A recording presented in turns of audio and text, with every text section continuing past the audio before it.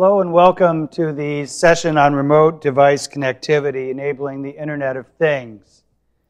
My name is Harry Forbes. I'm from ARC Advisory Group in Boston. I'll be moderating the session.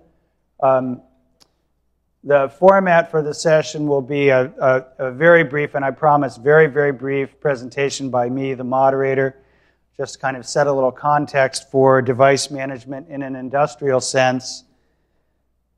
Second, we'll have a presentation from Charlie Angle of Ashland Water Technologies. Then we'll have a presentation from John Elder of Acclaim Energy Advisors. Following that, the two presenters will be joined by Sean McElvey of AT&T in a panel discussion. We'll have a few questions and a little bit of dialogue, and then open up to you for your questions. So please be thinking of questions as you hear the presentations. If you have a cell phone, please do the group the courtesy of silencing your cell phone. Let me make sure mine's silent. It is. So without any more, let's get underway. In an industrial context, there are certain properties that people deal with in industrial contexts about devices. Now, various protocols, various kinds of software, various functions for the devices, different types of networks, and a question of scale. It's how big, and I think that's an important question in industrial context, how big or how large a scale can you manage a set of devices over? Is it 10? Is it 50? Is it 100? Is it 500, 1,000, 10,000, a million? Very different answers at different places. The traditional, and what I would say is that in an industrial context, remote has different meanings. Remote can be at the top of a distillation column. Remote can be out at a blending site, an off-site area. It can be different things.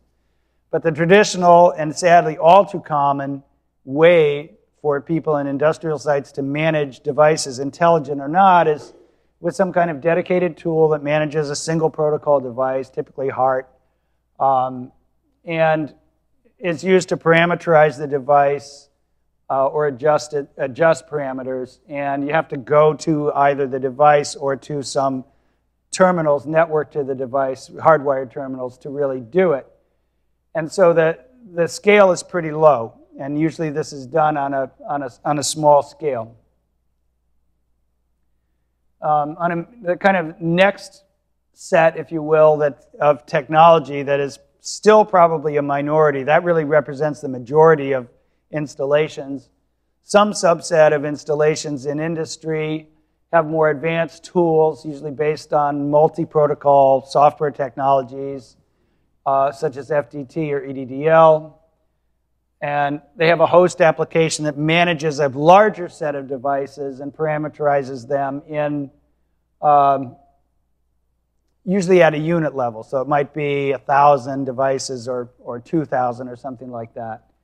And again, these tend to be more network agnostic, but they do tend to be more still wired network. They're not entirely agnostic. They tend to be more wired than wireless. And again, the scale gets up to maybe a few thousand devices.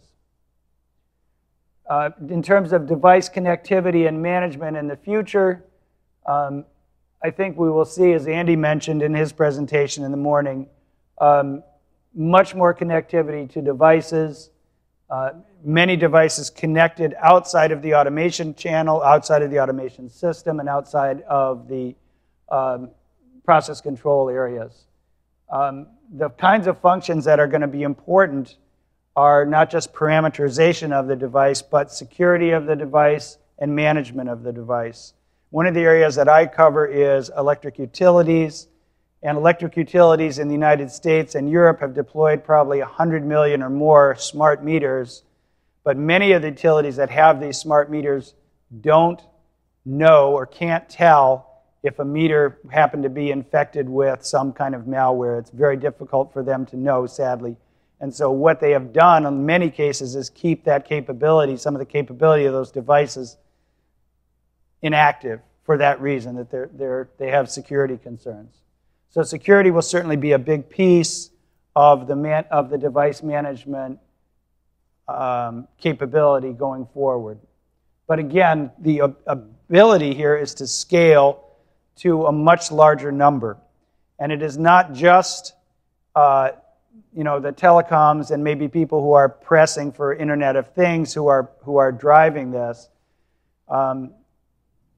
If you saw the presentation earlier today, there was a session on analytics, and one of the gentlemen from Shell talked about the need to engage remote domain experts in support of their operations, and that includes device management as part of what they need.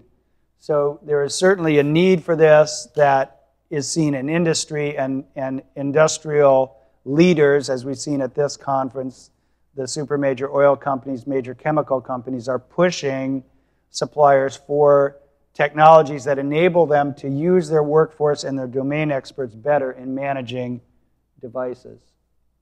So that's my 2 cents worth.